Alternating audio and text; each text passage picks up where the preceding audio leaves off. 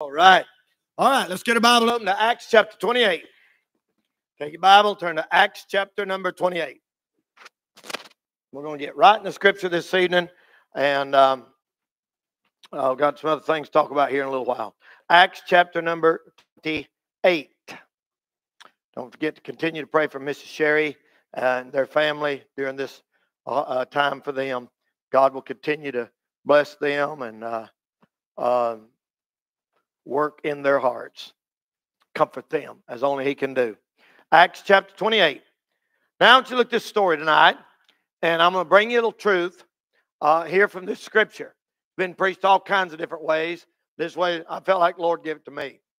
Acts chapter 28, and look at verse number 1.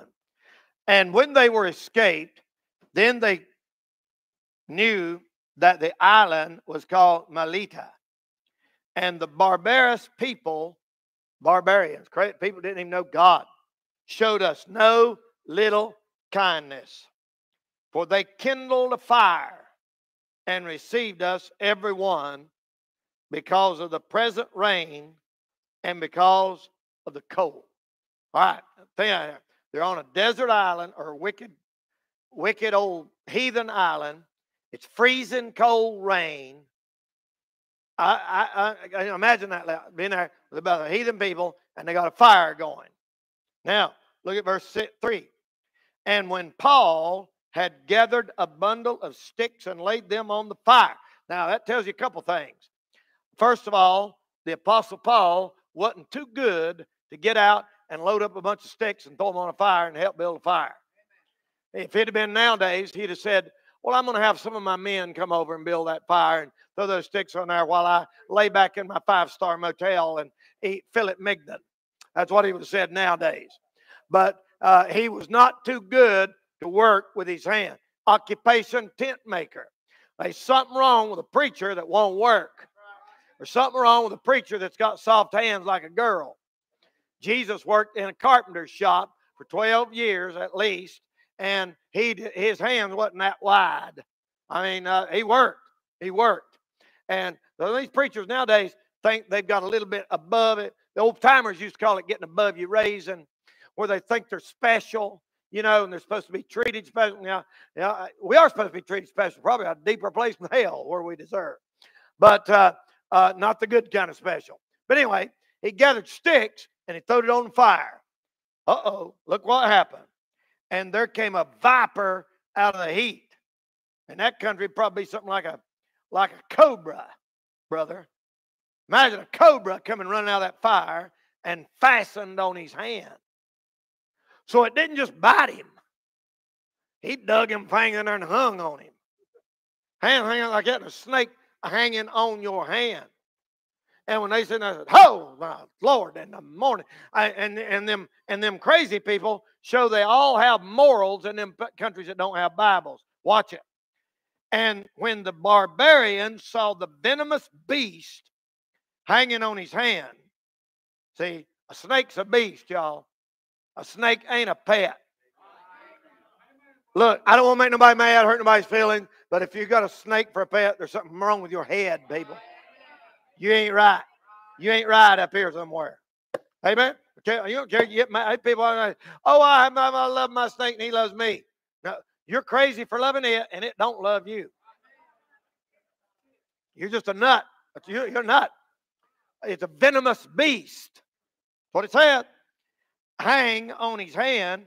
They said among themselves, no doubt, this man is a murderer, whom, though he escaped the sea, yet vengeance suffereth not to live. Now think about that now. I didn't want to preach it on, but them people had enough sense to know, he must be a wicked man. That's why that snake bit him like that. And they had a head of justice, the moral law of God written in their heart.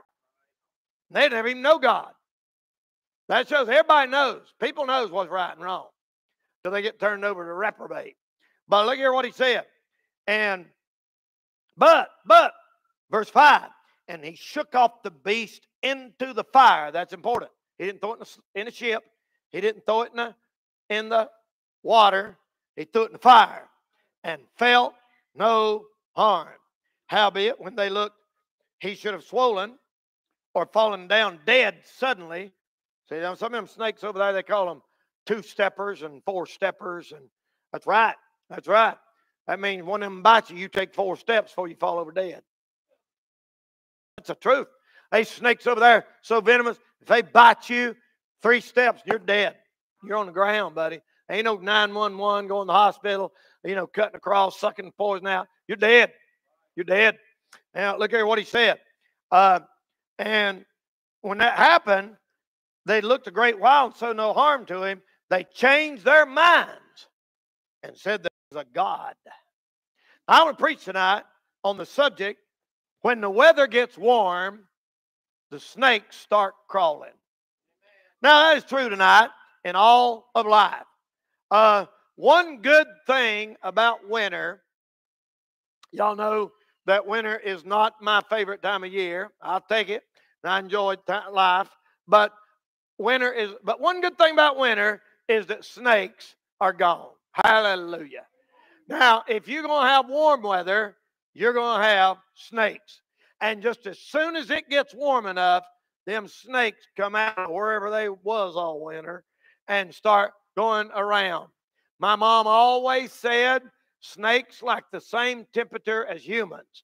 If it's comfortable for us outside, it's comfortable for them. If it's really chilly out night, they'll go back in the hole wherever come out. But when the weather gets warm, snakes start crawling. Just a few weeks ago, I hadn't seen a snake all spring till a few weeks ago. And one morning, pretty early, I was out in the driveway, and somebody called me, and I was on my phone, and I was walking around talking like this, and I was looking, there was one. It was that color and about that long, just going right across in front of me on the driveway. And I just sort of walked behind it and took my foot out like that, watched it slithered on down through there across the front yard. And it wasn't 2 minutes till I hung the phone up, and I went to run down the driveway, and right at the bottom of the driveway, there was another big fat brown one. I think it was a ground snake, the big fat, and it just went right in the pipe that goes underneath the driveway. 2 in just a few minutes. So they're out. The weather gets warm. Now, what that is a picture of, in the present rain and in the cold, nobody saw a snake. Listen to me carefully.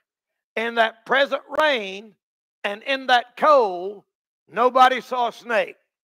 As soon as that fire got going, snakes started moving around in it. Now, that is why you have so much trouble in a Bible-believing, Bible-preaching church. And that is why the big churches, the dead churches, the cold present rain, froze to death, where Dr. Jack Frost stands up every Sunday with icicles dripping off his nose, on the first church of the Refrigerator ever has a problem. They all sit there every Sunday. Their bills are paid. They have millions of dollars in the bank. They shake hands. They leave. No snakes ever show up. But just as sure as you get a fire going, just as sure as weather gets warm, you can count on it. The snakes are going to move. Now, let me tell you something. Now, I want to give you this little truth tonight.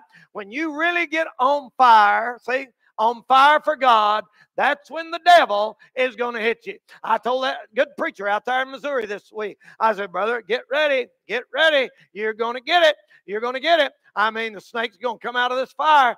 Brother Ronnie down there, years ago, I think the first or second time I had Dr. Ruckman up in Marion, I was anxious to know what he thought about our church, because he'd been in probably 800 different Baptist churches, and people was getting saved right and left, people shouting, running the aisle and everything. And he got up and he said, you're not going to get away with this, right? That's what he said. And I said, yeah, what are you talking about? He said, that you're not going to do right and get by. You're not going to do wrong and get by. So you're going to get it either way. And so what he was saying was, the devil don't like what's going on here. I would hate to belong to a church so sorry and cold that the devil didn't fight it. I've heard people say, Brother Danny, why do we have so many problems and people arguing and people getting divorced and young people rebelling and everything? Because there's a fire burning. Why you think? Duh. That's why. Brother, when the fire gets burning, the snakes start moving. I'm telling you, that's the truth that I want to convey over to your heart tonight. I couldn't tell you the churches that I've seen that used to have a fire burning, and they just got tired of fighting the snakes and gave up. Now they're deader than 4 o'clock. And so we'll look at this truth quickly in 2 or 3 aspects. Number one would be in the life of Jesus Christ. There in Matthew chapter 4, you don't have to turn to it, but you see this principle. You see this. Jesus was 30 years of age. It didn't happen when he's 24. It didn't happen when he's 28.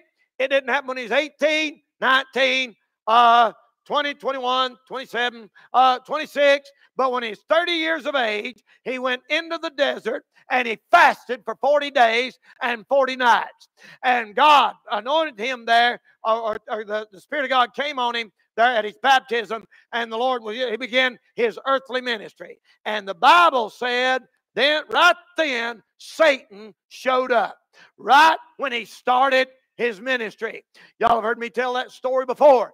Years ago, I had a dream, and I'm going to preach on dreams again. People ask me about it all the time. So I'm going to do it again, maybe pretty soon for you that wasn't here. I did about 10 years ago. But I remember when I first started preaching, I started preaching when I was 19 years old. And not long after that, I had a dream. And I don't say that all dreams come from God. Obviously, they don't. Dreams come from 3 places. Dreams come from, number 1, God. God does send some dreams. He did in the Bible. Number 2, the Bible teaches that some dreams come from the devil and demonic spirit. Filthy dreams mentioned in Jude.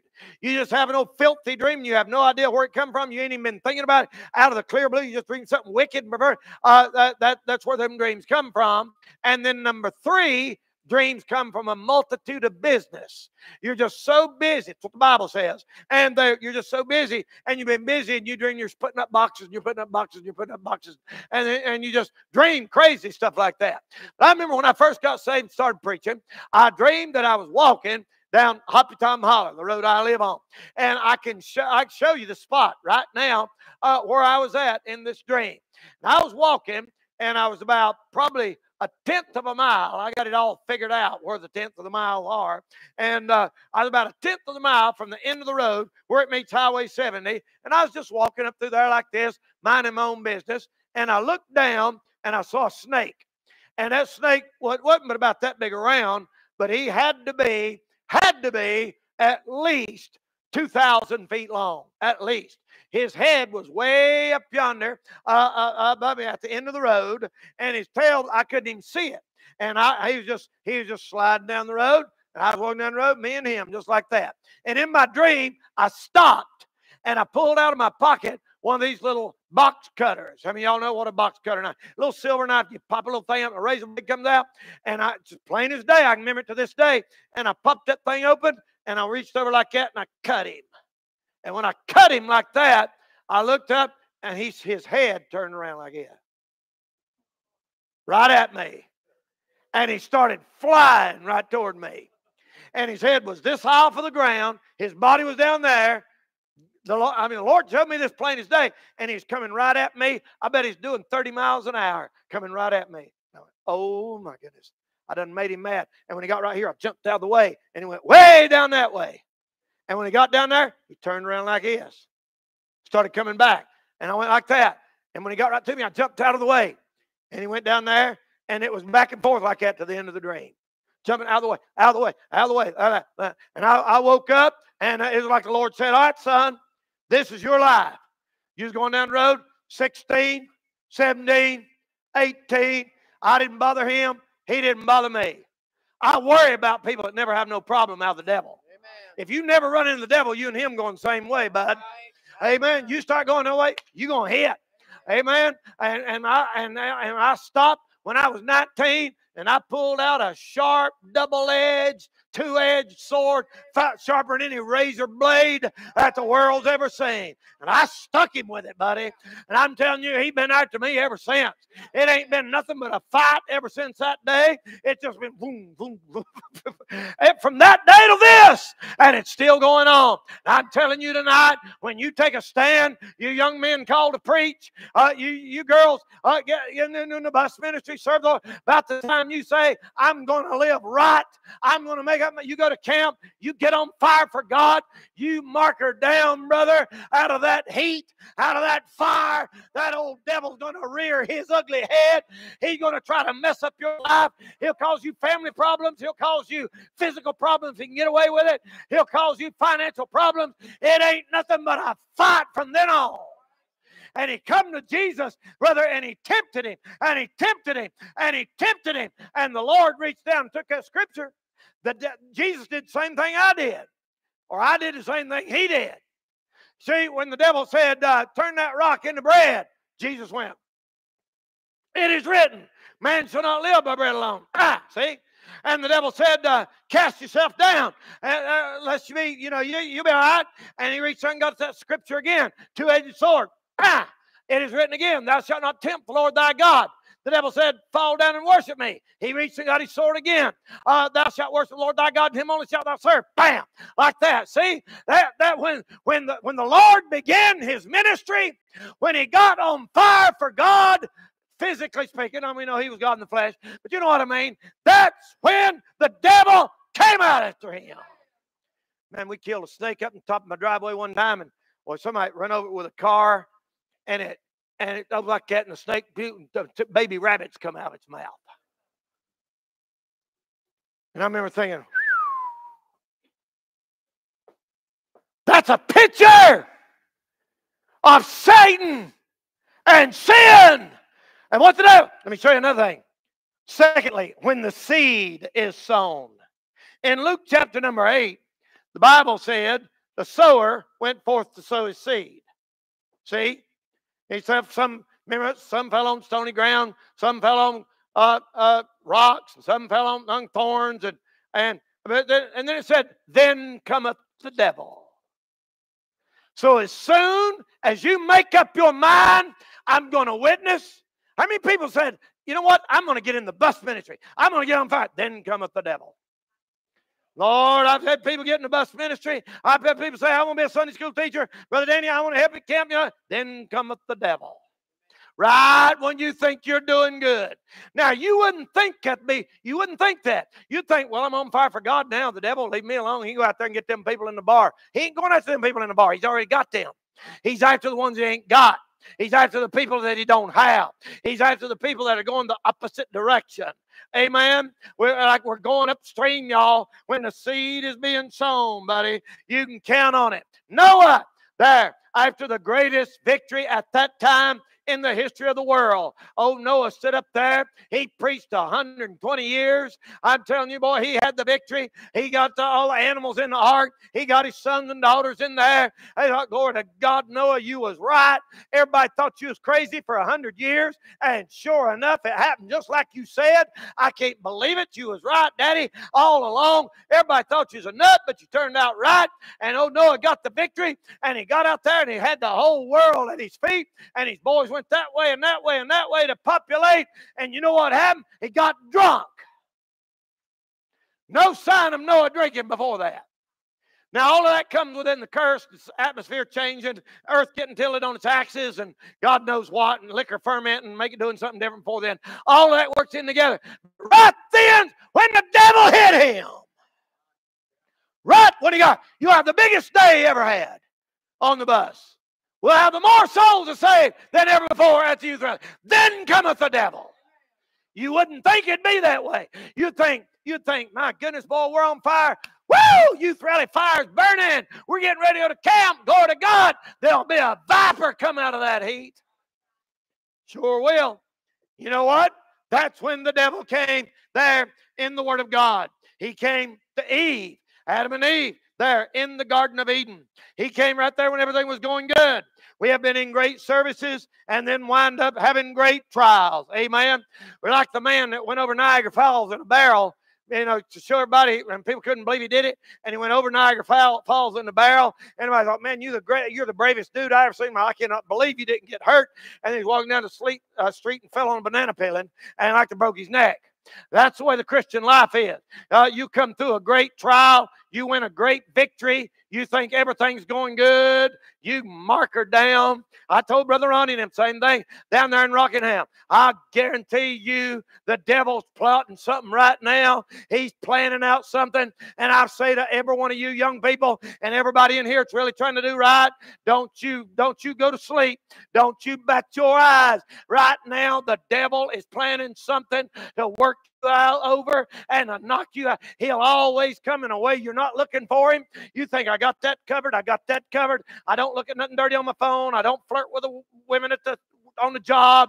I don't let no man hit on me. I got everything covered. Bam! He'll hit you from a way that you are not expecting. I guarantee it. He's smart. He's like a serpent. And brother, he'll come right out of that fire. Amen. You make up your mind to be a soul winner. Bam! Every time you make up your mind, I'm going to fast, Brother Eddie. Your cousin will call you the next day, won't take you steakhouse. I mean, that's right. I've had that happen over and over and over and over and over. You say, Brother Danny, I'm going visiting Saturday morning. And before Saturday morning, something will happen in order to keep you from going. I'm telling you, that's when the weather gets warm, the snakes start crawling. I've seen it over and over and over and over and over. I saw it in Marion. I saw it here.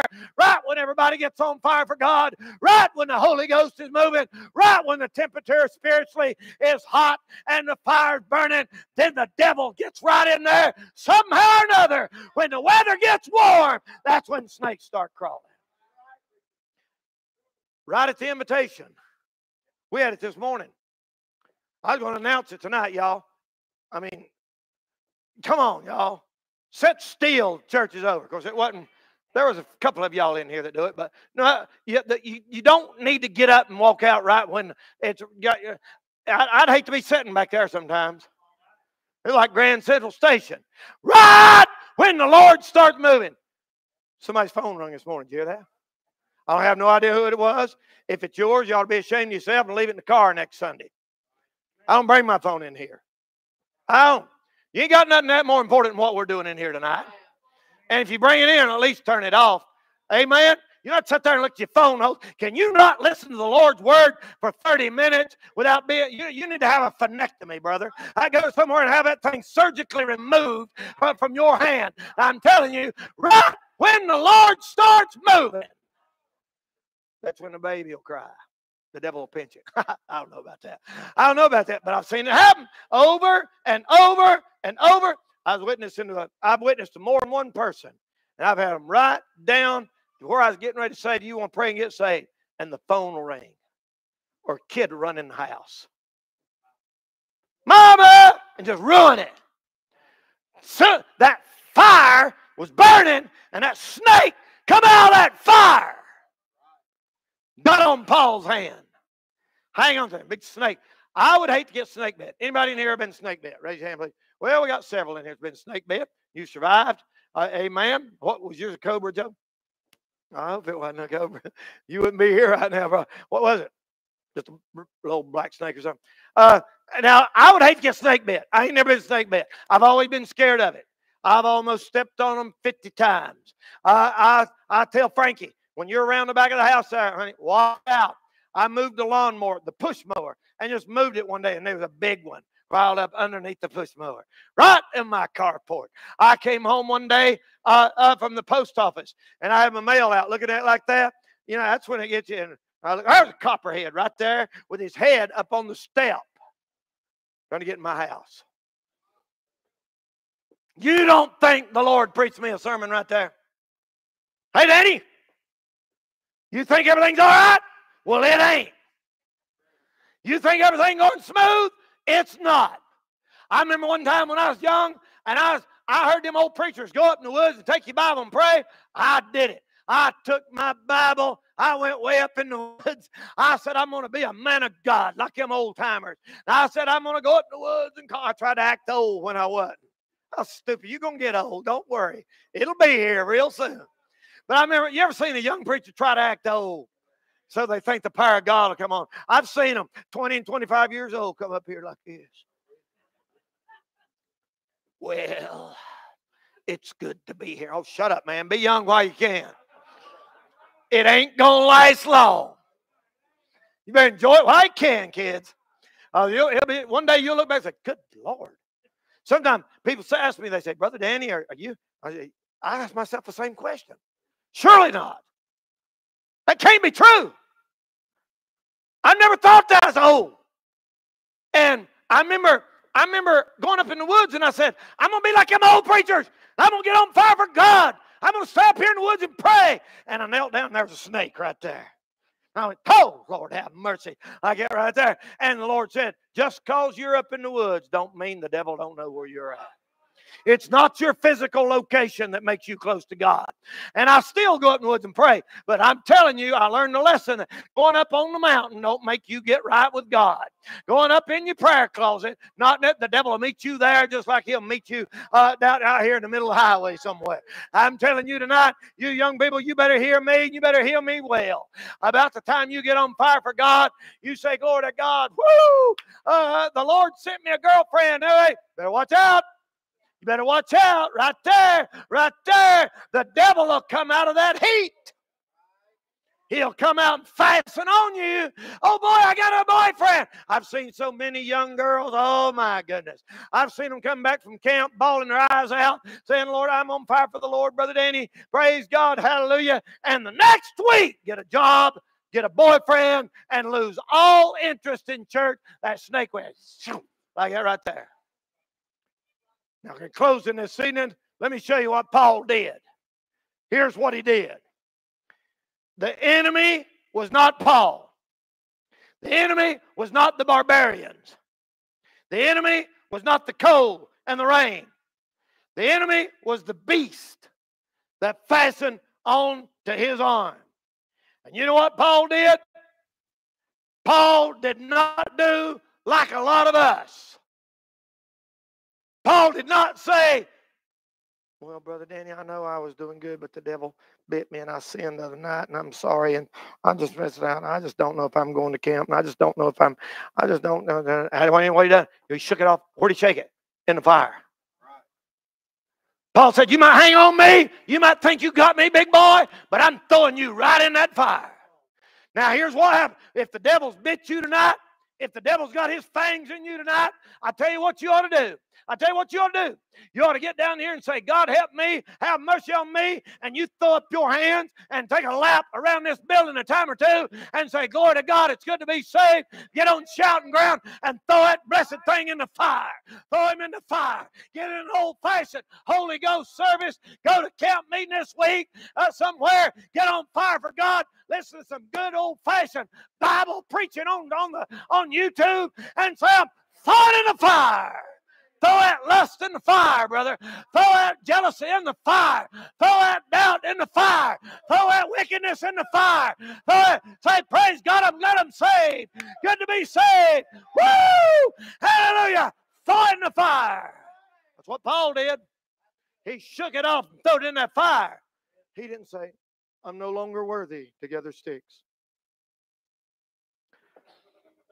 I won't be there this week, preacher. I failed and got bit. He threw it in the fire, kept on going. And you know what them people did? They seen it didn't kill him. They said, man, that guy's got something. You know, people are watching us, you know. And when they see us going through trials and stuff and keep on going, they think, hey, there's something to that guy. You're not judged by falling necessarily. You're judged by whether or not you get up. You get up and keep on going. Throw that thing in the fire. Tell the devil to go back to hell where he came from. Amen. Got marriage problems? Throw them in the fire. Not your husband. Your problems. You say, not her, guys. Throw your problems in the fire. You say, I don't understand that. Shout all over your kitchen floor, sister. Amen. Amen. Throw them in the fire. Listen, we had the fire down there, what was it, Thursday night, didn't we? Now, we had a great service, every service. I'm telling you, Thursday night felt like camp in there, y'all. It was unreal. That lady got saved, sat down on the altar, and we all gathered around. There wasn't no lights in the tent, so people started shining their phones up to make a little light in there.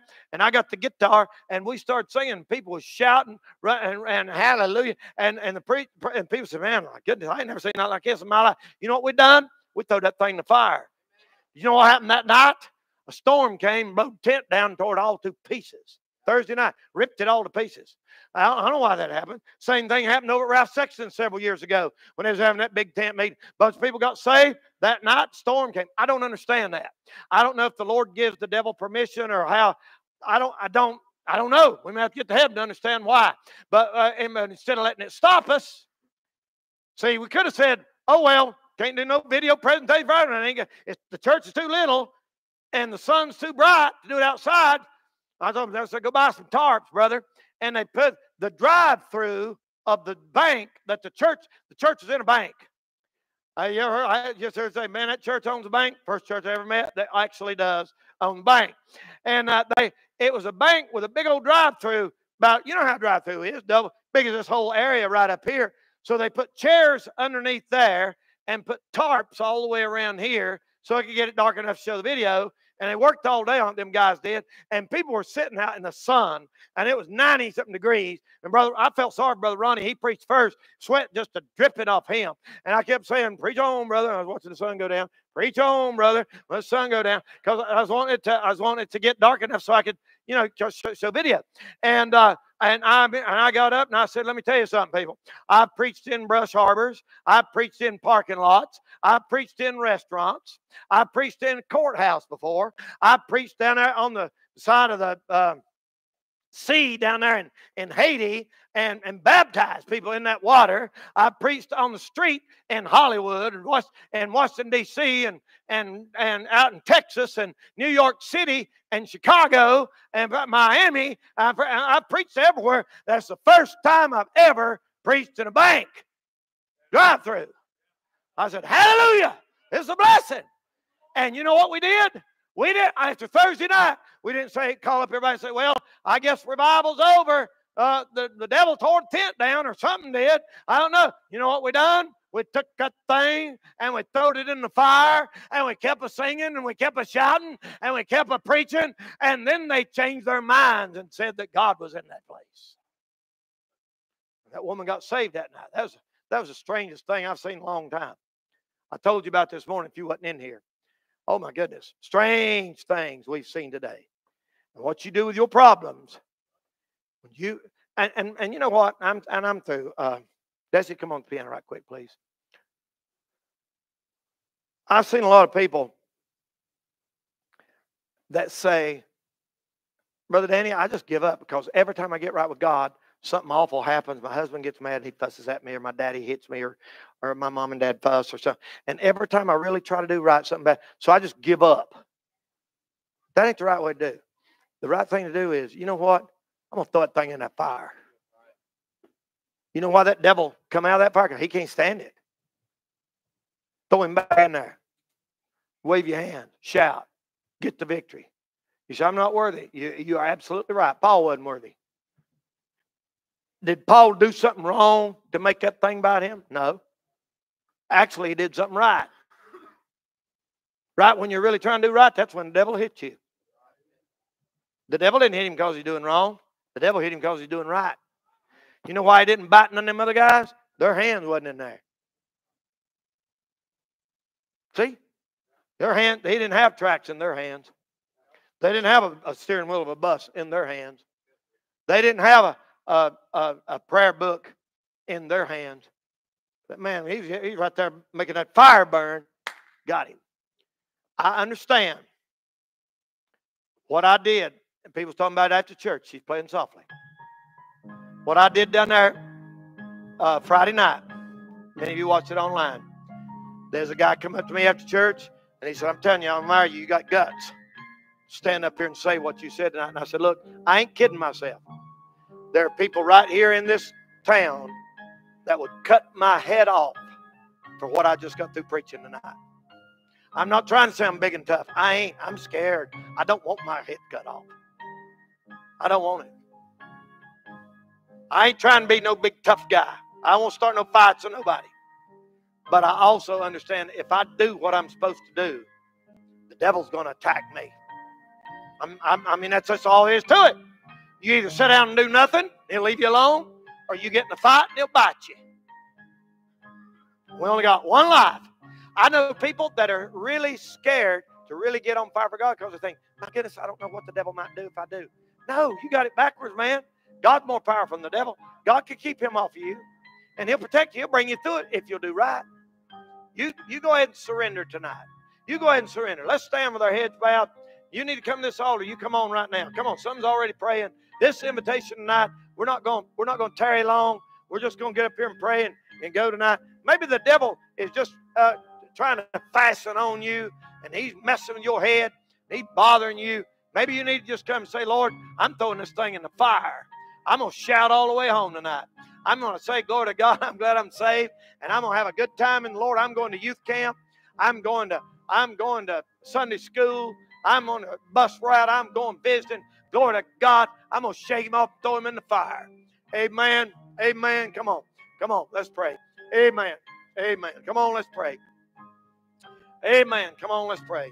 Oh, God, help us tonight. Dear Lord, help us tonight. God, I pray in Jesus' name that you'd bless every single person here this evening. Dear Lord, do what ought to be done in our lives. Lord, we realize that there is a fire burning here at Shining Light Baptist Church. We know that. Lord, and the fire has been heated up ever since the youth rally. And then here comes youth camp. And Lord, I know that Satan is going to come out of that heat, and he's going to bite it. I know that, Lord. There ain't no doubt in my mind. But Lord, God, give us enough grace and strength to shake him off, to shake it back in the fire. Keep shouting, keep on going on for the glory of God, and keep our eyes on Jesus, and not give up, not back up, and not let up, and not quit. Hang in there for the glory of God. Lord, we're too near the end to quit. We're too near the end to give up. We're too near the end to throw in the towel. God, give us grace. God, give us grace. Help us, Lord, we pray. Help us, Lord, to realize when the weather gets warm, the snakes start crawling. God, help every one of us to make up our mind. We're not going to be afraid. We're not going to be ashamed. But we're going to get on fire for you. When the snake hits us, we'll just throw him back in there. Glory to God. Hallelujah. Bless all these on the altar tonight. Bless all these young people. Give them a good week at school. Help them to make up their mind they're going to live right and serve you. Well, thank you for what you do. In Jesus' name we pray, and for his sake we ask it. Hallelujah. Amen. Amen. Amen. All right. Y'all can turn the cameras off now. Amen. All right. Yes, sir. Yes, sir.